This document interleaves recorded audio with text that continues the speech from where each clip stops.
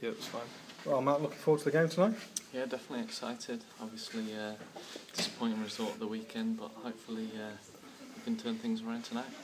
How do you feel coming on for your first start at Wednesday at the weekend? Yeah, it was difficult because they scored straight away, and then we were playing a bit longer and trying to pin them in. We knocked down free kicks, corners, and yeah, it was disappointing because I thought the lads played well. It was just we didn't convert the chances, and we got punished for the only chance they really had. And obviously the game got stretched and they had a few near the end, but sort of out of hand once they got the first goal, and they managed to close the game out, and obviously it was disappointing. We turn to Brighton. It's good to get that monkey off the back of the first win. Everyone must be really anticipating that first 3-point haul. Yeah, definitely. Obviously it's a hard place to come and try and get that victory, but why not?